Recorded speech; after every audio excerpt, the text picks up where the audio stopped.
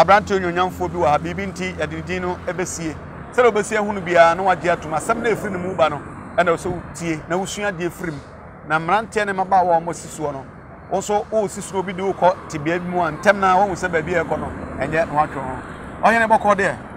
enye bokọ sawo na eye no kura asem ya me kan e sa pepepe esa aya no ama ne sukakra mo asa reho ya so so bisa minim say yes what in fear 21 years that's why and okre that's why and say dey ya mekan so why in fear be say 21 years dey say won sheda nyini papa bia sa yeah my be 10 years 10 years that's why 21 so year udi say adwuma no wo sha ase so dey na wo be 10 to 11 years that's why wow okay yamon kobo e ba no say na sa ade ba wo so okay me ba wo so dey na mo so e ba mo so say na ye wo village wo wo ye nyina wo village na me papa penyi baby ye ya yonkofo pa na me fa ne say papa penyi baby yeah me nana ne ba penyi unua no na sanso ye adamfo entina sabre no na ye wo bia bia na ye bobo e wo baby e bobo nti like ye bobo na asa we so mi mu no ni mi di sabre no nti da kuru me ni so ti ye no na ya ye sa ade ne dia ye den awie before so beto sa o unua na adamfo no wadi mfi be say no chen na me sen no na wo mo sen no be bosome miensa oh okay na say mo ye tipenso yes okay nti sa ade ni be siwie ye no ebe ma menya atenka de ma menua no nanso na onu no na sa ade minim de ba ni mu ase na onpe nso mistakenly na oye den oye ye nti ebe ha me fiti sabre na metuma ka mo class 3 yeah ebe ha me ba me nyina basically ni be gina me do SHS me do SHS no na me obi a manage anwonto ho pa so boduam na me misa wa bibi kakra wo se wono no ye no wotumi so owie na wonu no ho ompe wonu ne ho yeah nanti eba sa do bebi se wo na wo sha ase ano na sha ase mfiti ase na ye sha ase no no enipa o de sa ade ne ye den e baaye okay bo no na nkasa na o de ade ne baaye na wanu ne ho so o de sa ade ne ye den e baaye yeah enti no ye nyina ye ne namu na ye de be wie JHS e na obi a de be ko SHS enti me do SHS no school father na me ko fire no because of say me ko e na o ye chaplain e na me nso no na me pese me ye chaplain because JHS na me ye chaplain enti na me sign to nyom nti me de me ho ko born not knowing say na sa no e den but here o school father no so sa na sa no tie say na so bad time I ko say I say what tell fuom na to mo na me de no say that nyi ho bebrave okay then time nti no ode me de me ho be born no oto me niama no okoto niama no waje me de na wato ama me na me intention nyina ne say maybe ona wo ye na kwada no no mo nti wata de to osun me o ye bibia me pe bia de ye den nti na me dwin say sa na opema asem keke na me ni intention bia say sa de ni nti anya no na me fa ne say form 1 second time anajubi ena ofre me so opese ohun me na me so okay na te ena me koye ena ona me ye den ona me kasa ya nti by then na ye nyina na ye ne mma mienu a ye wo ne nan ase ye nti oka je me say menua we say opese ona me tena in terms of gazing by then no I pretend say na me ni bibia ye den e fa ho na me so me nya sa ade ni bida nti me ntimi ye bibia a etesa ena mo over no so me suro nya me ntimi ye den another time they even call a chaplain, so I shouldn't worry. Sunny and my be penning to know, and my mother be here then about so. What being bass on a young coach chicacra? Uniana and a year back, Moya Bacope, and I'm Moya bed to a barco. But me call SS by and I mark one by an I feel me by an idea and I bam me more. Men try several times by 1 year. 1 penny? Yes. Okay, I'm saying I do bedding. Baby, into me, Poe be a baby, I'm so mad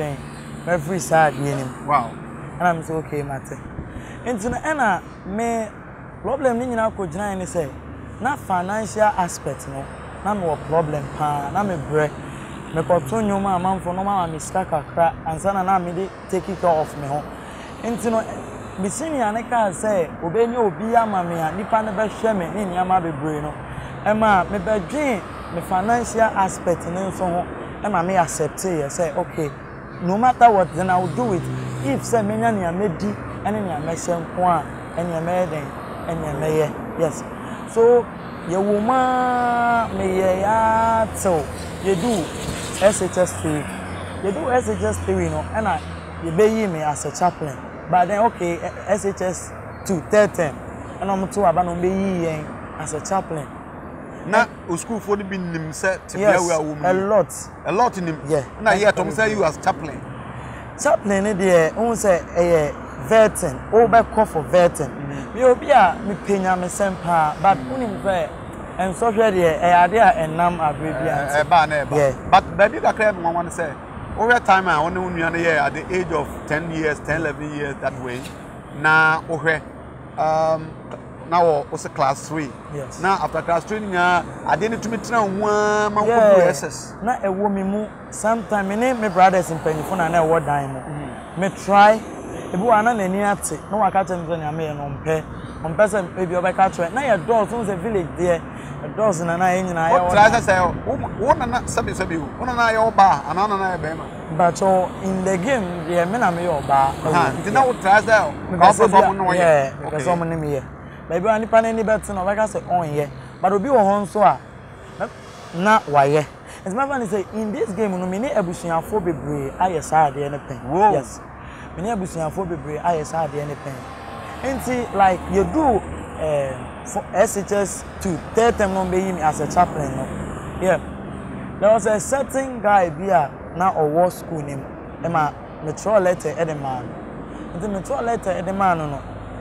e na ma letter no e be pie ye eliki ye no e ma na ne papa ye soldier man enti letter ni eliki ye no boy ni papa ba school nim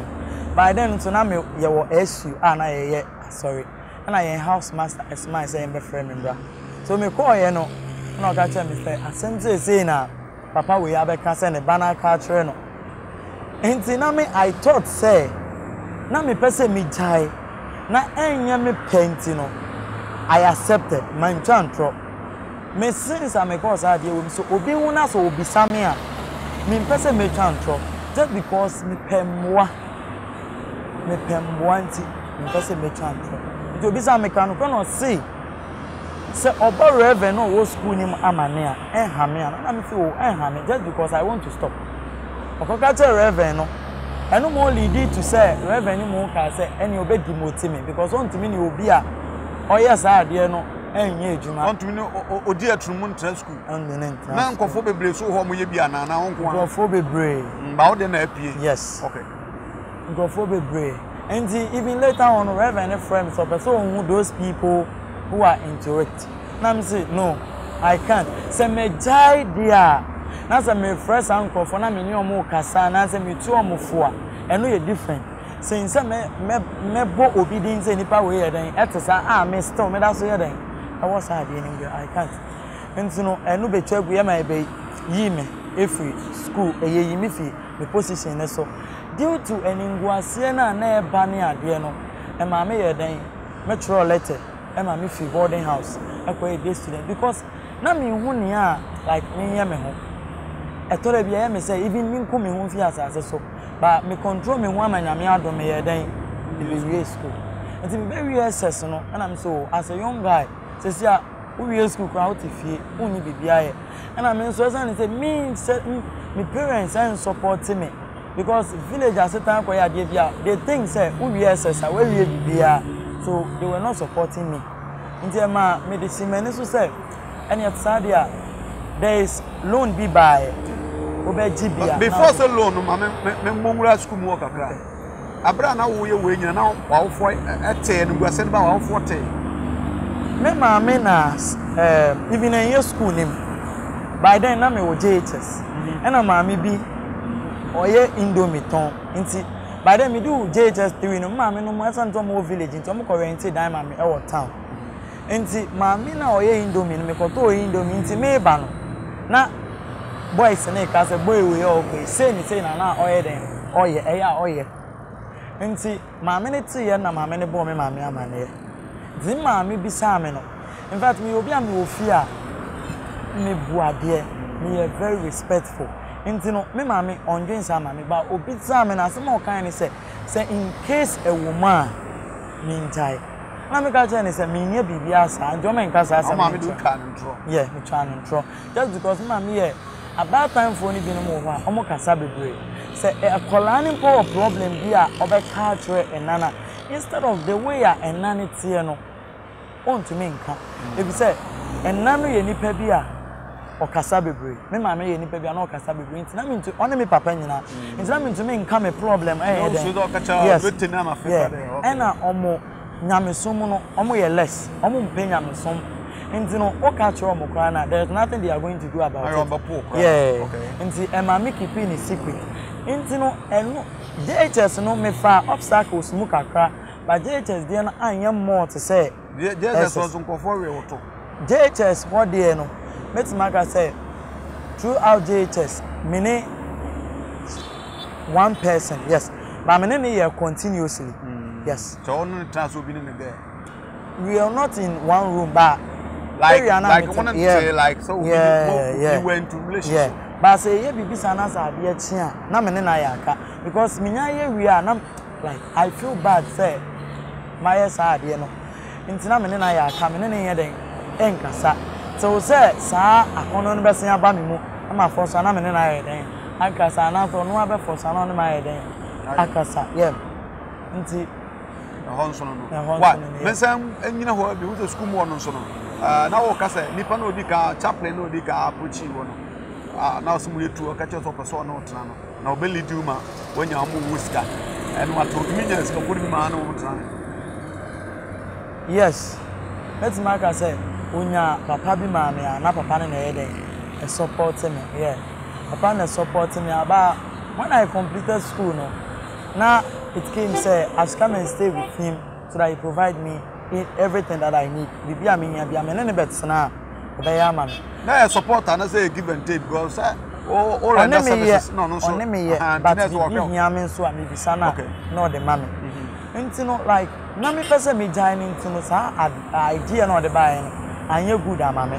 because of say na me who say enya ade amenya amfaso bi aye den e free so and all the same there be amakoma so ade ne sem pese me tonyo matro nyum bebre e de agu ho nom say nyame ya do na me nye obi na obebo ame a me ya nyum toni nti no na sa ade no me mpe adasa ne say one my am into me nyai and two me ni scam me de be hwe me ho nti no e ma me ho kwan e ma me nti me wi school ni de me de say me timu say enya ade asa ade no me ye biem de biara da we SHS no yes but we SHS no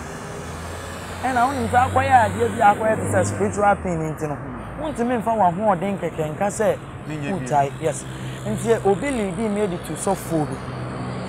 because of one no and I'm going to say na me problem no ka tell me so be boa me no be time the day juma na me am ka so for now I'm not working but me person me anyum to nti ma tro anyum be no so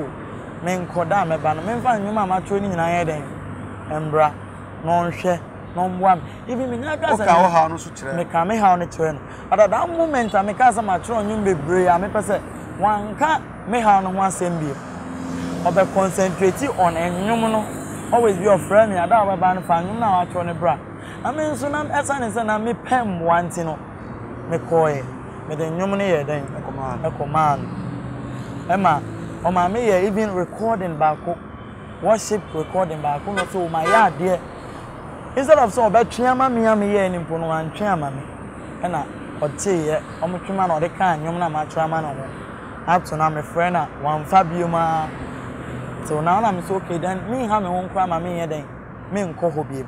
to oja pade ya nyom na o intellectual property na kodi ne ho yes ban shiranka nya me fa nyom bia metro bia no e wo mitrim enti no me hu ne say me nya to book na me fa pen me to na draw everything na me the command and back enti ma me forget here so na me we school ni de na me sure say me say aye sa de ni because na me hu ne say one a container yare na me ado me checking me HIV status me we school me checking na me negative nti na me mpese me de me ho be sen akɔhye mu bia e bia one day pɛ no na akɔfa ya we bia e dem e dey agree ena mo na esa ne se hwe ni mu ye den na me wie school na me mpese metena ekura ne nti no ema na me yama just emergency loan na me dey e den dey aye adwuma sometimes me gi loan na scanner e basa me ntimi ntua ntino na e wo se meye se na be ya menye obi a at least se me gi loan na scanner e basa kana no friend a obeden obema me scanner bi na me dey e den me dey atua nti e ma me san de me ho ye den e be hye mu bi nti me de me ho e hye mu aba just recently about 2 months now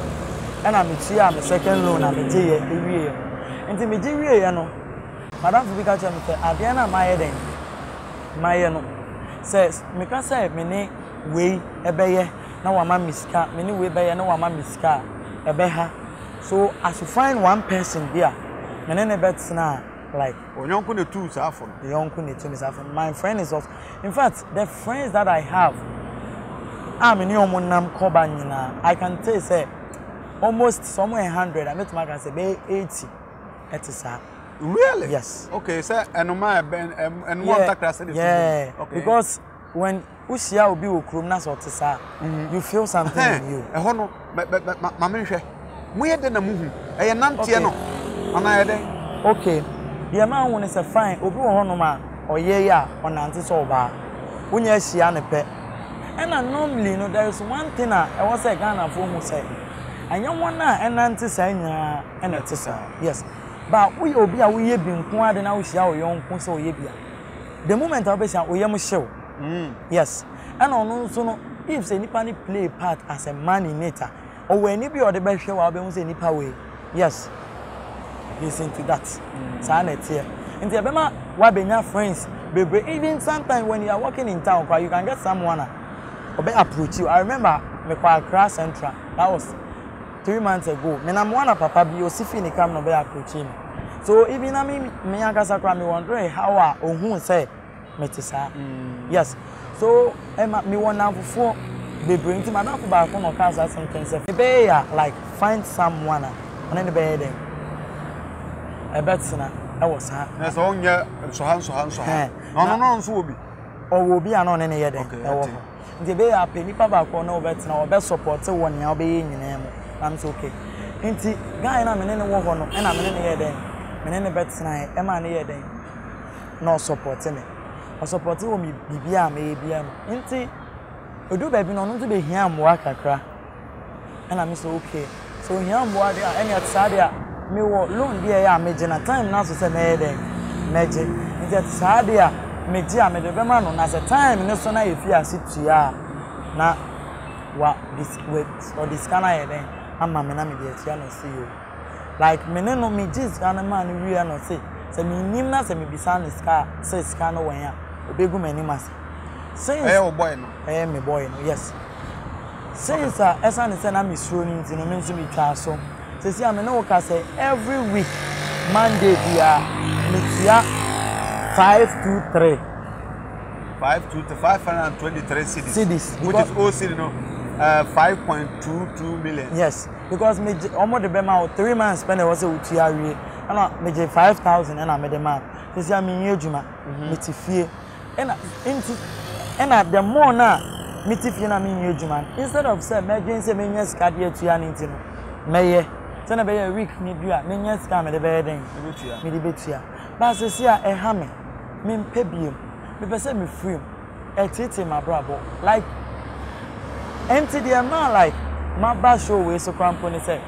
it's my friend say be 1 week or say 2 weeks near like me after the me say me nkomi me control me cry yeye so I went to the village say because me koye say dey no village one na be at least go kun to village one say na ho na me papa ne me ma me ye den ewo enti me koye na ebram papa the boss spray papa ye farm do the boss spray no me ko fire na me ko tena bush bi nti na me nam social media na me share videos ni ade na me say people are like amanfo can omo how why shouldn't I do same than say me come ho e bia no bi wo abonten a obeboa me ama meja isa de we anase financially so betima heden aboa me ena ma me hu mo number ena me fa ena me chat mo ena won so je me fe so a enne wo ne me ka say enti sesi ani ameka tre Ghana fo nyina ne say obi biara obetima heden aboa me ama me free sa de we mu ena me music career na me de esi me ne so am pese me ya ntini no so obi biara obetumi aboa me nso no mesre no so otime ne nko ade ana wo mboa bi a me panicho physically and spiritually na me come tell like they should help me na baby amadu ne de me yamobo baby amadu no oyamobo nyaminti wonyamobo we are sure say by the end of this discussion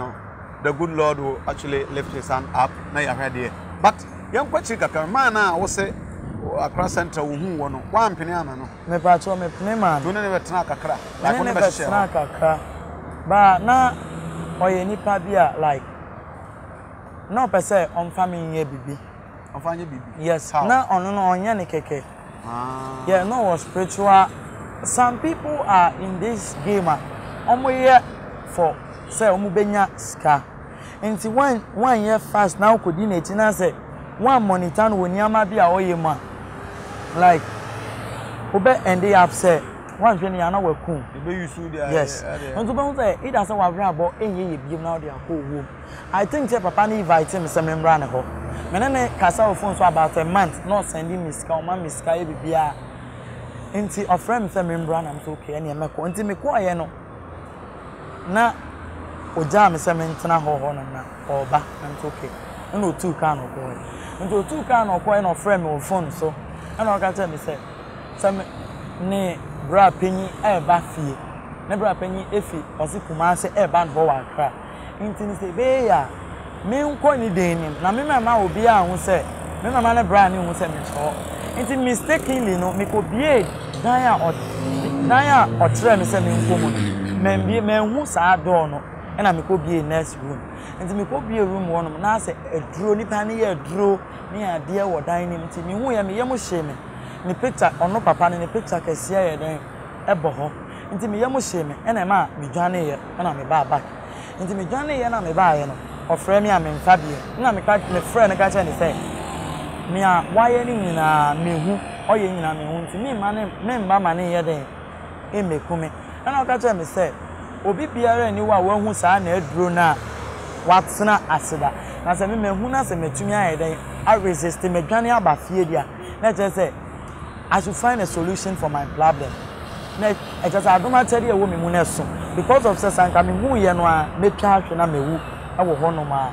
na se me hu na se metumi agina asen atena ka ma ba na che say there is something different in me okay so na me say me pan cho you mate but sometimes for friend me no na me akasa say me ho kire me am friend na o ma me yeah okay I was saying that me kind no abrantia no twetwe nkomwe just 21 year old boy just we school in fact at the end start time of problem kan say 10 years ana at the end start here na adidi mu a say no on pebiem ana ne kasa ko wa kire say from the onset na kasa no na spread na timu mpa de no na so isan say akonobo na ana say bia spiritual anso ka ho a yetumi nchetu sa bre ne wo say adifo asofo akonfo spiritualist amokro amosem anu ode hamunim de obia mfa ne mwa ya wo emra ohia bo physically and then spiritual assistant be me na free sadi we you ready say say what dwane opamwa opeso free to bia mwa enyum no so ya say wo so nim nyomoto ene sa ne manema yembra ensa na beba onyomoto no career no so no yes e ba sa na ya na de munipadua so no ana munipadua mu no e de o ha bi so bramo wo sa o ha no wakobim but why yeah makobi mu like yamfa ne say who was sad anymore the physical challenge obenya won honam ne say utimi feel waist pain dube won say untimi nyina ho bebre utina won kakra na wo bre ye dia utimi feel that pain ne say onya oba emba no God created that thing for them to obey obey man na also obey san waist no say obi no ye bibi na say one protect no na say sperms ni guma e create ya rear the head at the mouth. To be say waste, always be not waste. To me, and I want to me here, Jumaden. We are a Jumaka cry. Now our breast, yes. Obia or what's our idea we will be our waste problem. To be the patron. Tininha count up so through now. When you see. Now on Camprada, only girlfriend. My girlfriend's a girlfriend. About 5 years now. But many bibiada just because the girl loves me, but men don't know. But me money, and sometimes cry. Even when I went to school, cry, I got people who obey approach you, about bit my approach you, send me tell. But due to what you are in, no. One in the better now, almost say. One in the BB now I train why then. But there is a particular lady here. Many now for 5 years now. Yeah, about still you were hot in my seat, and so maintenance here. And you always so womb. Dabi, what's it? Was suspected. We be some, but me see any. We can't throw. We can't throw. Nanyan one that say on what 5 years. Or you'll be or you God fearing. Okay. It is a make out me so make out and so himself so me turn you near the also your God fearing, sir. About your God fearing, now there. All allow me. It's a make out and say, young train. If I say your worry answer. So penna I always be a maiden make a train send on train your warrior on one the only the watching not now one in your radar apart from where I put you on one way one person and up now one in 5 years near on in your area and one only lady. Oh, many baby are telling me no more year shader. Many baby, but when the longest of them, yes, when I'm longer period 5 years. Okay, yes, that's it. And I'm a JHS. I think now I'm JHS 2. Yeah, you're about 6 years crying. Oh, okay. Until now, I'll show one day. And I also want some pet boy. Is she a virgin? Yeah, always be on the make us also a virgin. On my own, but me in person, idiot. Meaning. Yeah, because sometimes, meaning here, Bibiani, sometimes I try say, make kissing a crowd, say, on here. I say, you're in Kenya, and sometimes too, I keep on, sometimes it may fall, but no matter try, like, me to mean a boat naked,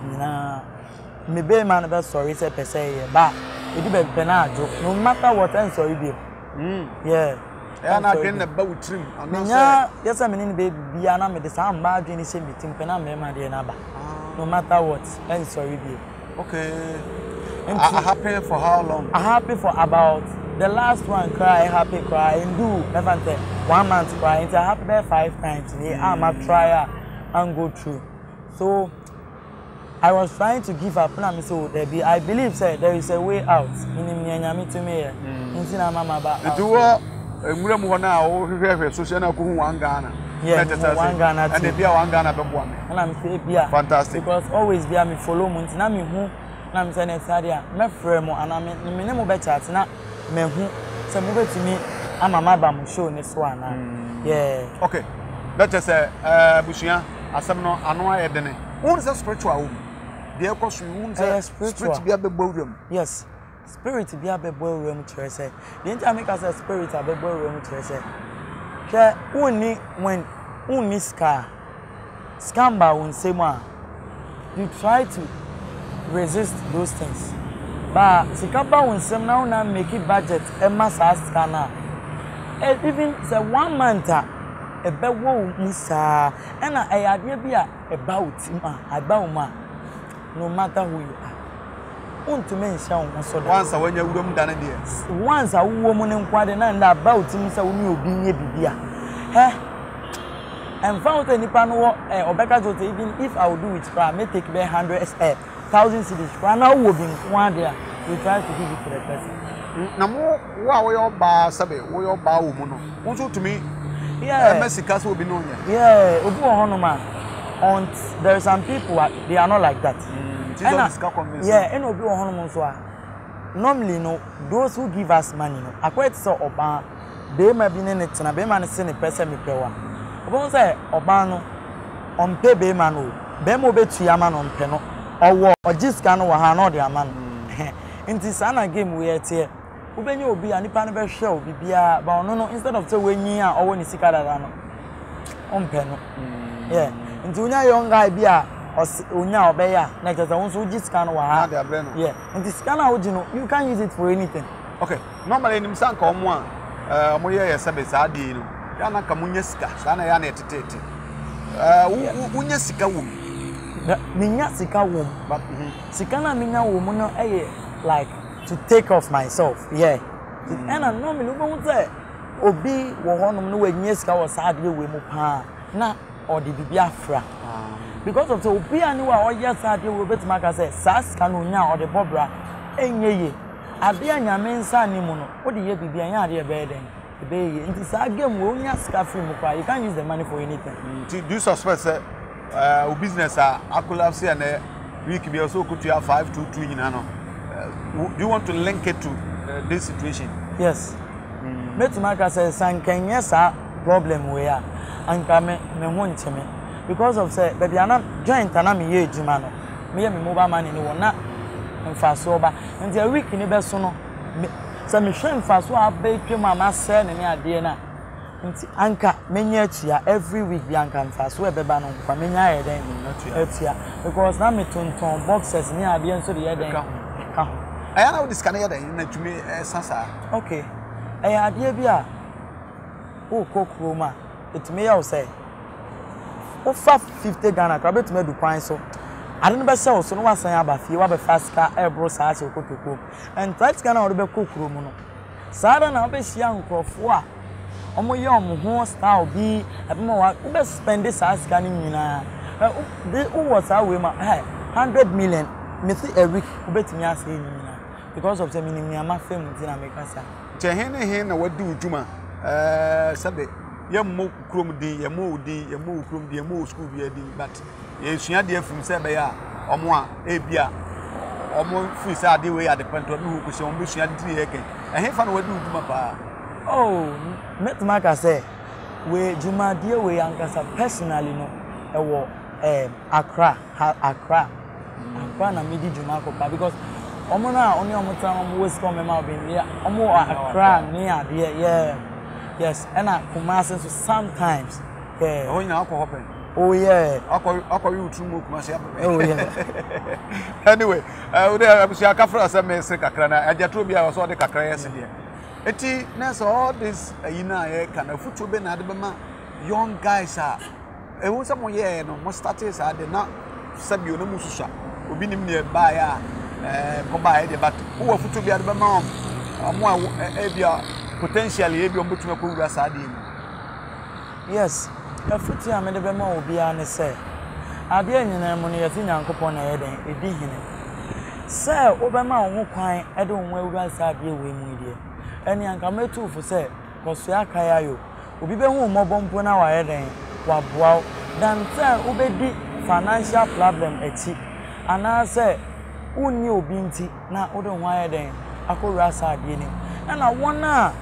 once no was no ma minimum was kaba omo wo wa no mo kon there some people were sometimes we share omo na oni omo di nkomo how did you get into this thing abeka to so me feel ye me wo ha na sa adwen ye den e ba me trim e futa me de be mo ane say omo nhwe one Ghana TV no omo nhwehwe we tira kwan bibia omo de betu wani ma se ne ende wa ma me kwan a me kasa wa he sa na obe mo omo so kwan a omo be kasa wa ha se fantastic and yeah on the take this is what one Ghana TV is all about. We always try to help people who are in need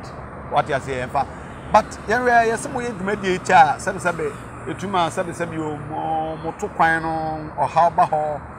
no so okay there is some people woman on you so adro bi amane ho eno dey be cost problem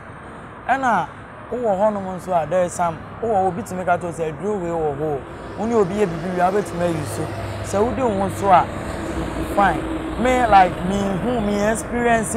bibi sada yeah say bia eya me yuso adro ni ade yeah nti me experience bibi sada papa na on peti na ofi unya wo ha bia oni papa for osisi ase yeah ena sometimes like put me my friend ngwase mu da wo wa like obi to me take omo planning obi on tisa obi pretend say otisa ono ko inside and no ma squad abaho yes so anything you have on you then time no on beji ni nyina you have to give it to them eno de nyame anim de yembo meda ba me lusting yama bebre me fa eniwase mama wana na me mpese wo be hu se mete saa nyina no oma hu se mete saa ogere ya on na tena ho 5 years on no because of situation. Do you hope say one day when this thing is over and are they with you so obadono so wasting the time men fa oba bia so say they with you so no oba because of say yes near asem to wo na oben wo no ono na se eni December o say ohwehwe na chire kwan nti no ohawa ma fe mu nyina da bia na meto nyuma na me bon pa ya me say rade ma min dai na ma obey nso enye oba pa na oye no emma me saa brain nti me mpa ebo ano. Okay, fantastic. Your bon pa say no ebetumi abam but all in all no oba nso eventually no nso ko hu anasa fido konya concrete evidence kire say wo into this. Your bon pa say ko hu no wagya idea. Do you think say wakoma obetumi de age atum? Yenti ameka say wakoma so betumi age atum na say sometimes ojidi sometimes some kind of we be also Fred ebi a wunya time e mame abodi ba tebe kate wunya time e mame wona me nya den enkasa anase bibi no ebi wonu ma like or suspect say ana Fred ni omo ka no eye no kra na maka chen so enim that's by say my busy intia also den na wo we see wunye ejuma sese a wo fie nti den na try say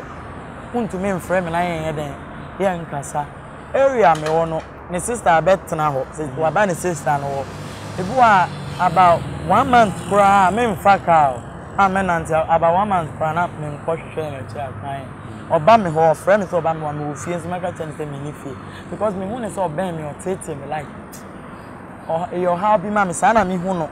wo sa de we ma ba sanka me nyima me hu ne say your do kan no eden o de do me. Okay. Yamna nyum no so kakra ansa na bia ye de akowie baabi anyum no anyum be na woto minim se wo so do nyamesem tu do nyamesem de certainly obi be kasa ne nyamanyum na ato ana me ba wan ansa be di nyum no nkomo no pro minim kitu e ma me wanyum bi ho na me so voice na ye de anyum e ye bia na se okon do nyum eyi wani ntame me nkwaje mi nyankopon mejefo ne mebuafo nyame me say wani tame me dia me kwaje mi nyankopon erati mejefo ne mebuafo nyame. Fantastic. We boys no we say na mic mu part yes and then nam mesem na say gina asoda kase APC no money ade na o towards no be dey pa at what age and who say what singing abilities and as well singing say talent. Okay, my friend say when I was 15 years na me kwa sorry e wo Pentecost okay na me kwa sorry Pentecost nti like nyomoto can be impenifo ni dia dance a me si medibi me obi ana me children service no me si media dance ni o mpenifo mu media dance on mpenifo nti na sofo na be fa me na ode me ko na ma me dia dance na ma ko to nyom nti e ma me be hu se nyomoto ni na ya ade a awurade dia ye den e dia adom because education na ya ade wanka mencha efunu doso unya akukoti menya akukoti ya okay efunu doso mencha nti ema me be hu se me di nyomoto na chi a eno na metimi say di mi bedu baby a makoma pe but ye kan me say ye nyina ye sa die we a me wo mu no ene kan me because me ni obi benante a acha no 1 month pe nipa ne be hu ni amete se nyame suro papa ni ni mu a me hia mpanyefo pa e wonyomoto yi hu me hia mpanyefo bebre a omo so omo bebo am bedu baby no munya hu say this is what e wo ho a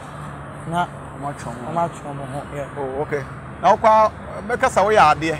ko wo situation na wutumi san atwero nyum ti nyum be se na watwero bu a nyame ya adoma de baba bonten oh for now metima ka say yes dey am fan nyum mra bonten pa me ya mami even 1 month na the pia me was studio met me the nyom 50 above on. Anyum 50. Yes. Above on 10. Yeah. Within 1 month. Within 1 month. Yes. Hey, now that brother some crab between away. Oh yeah, because me nimnia me to me. Okay. Yes, me nimnia me to me. Brother some nim. Me patron. Wonim na nyom to pa. Ana sha den hua na nyom papa sa. Me nim ne no like me want ne nyom ba kwa na etaya me de eye. Nyom na se very fika kra. Esa ba na teko. Okay, well no problem. Ekona no ebia na wakaya. Na wode aba. Fine. You say nyom to na nkasa itself because of seed ne niam binti no. Nyom to as getting produce omo e kura mo ka mo asem omo bre. Eti ebia would you invite would o have to sofo bia nim say asore kase bia na asore bia ompese omunya singer back the association person make nyina ne say me pa Ghana asofo a cho say obia opese oboa me bia no me de me wo ho nyame hia ne say omo beboa me ama say opese oboa me na ofa me say oba me uma me kwan ma me nko be bia bia mu kwa na ya me hia ne say me ha no ebe free me so na adoma chede na awrade de ama me ne so be den epe ba bonten. Yes, they be na am empire born say anka metumi ahia Reverend Obofo. Hey, what a him. Yes. Ayakriki. We are done me penance because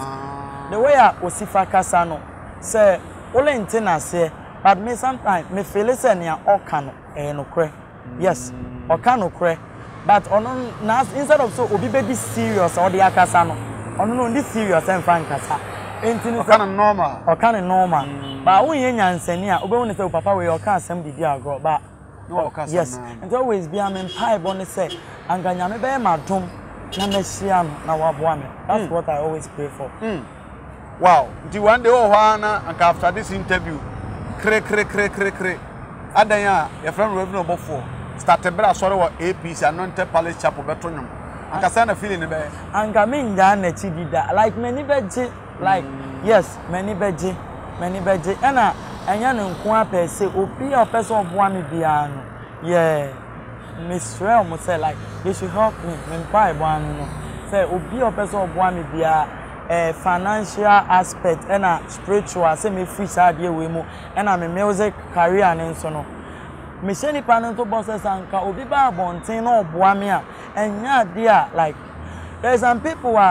and obi or tea interviewer okweka say me nya meboa no ba enne oboa ma la show na omunya baby gina omo ba beka say wonye me nsuo na eriye no like eye man na wutumi sa bi ye aduan no menka say ekuso eri na eye fininti nsuo we die ne su ni mfa so bi kan hu say nsuo no waboa open enye onu anka mbiri bi ntem wandidi nti me die enye ade a meyi onipa ko a obeba abonten so obeboa me enu po de onu e ho hwe akwa be nwom mo se ano a ye didi sikanya no na didi hia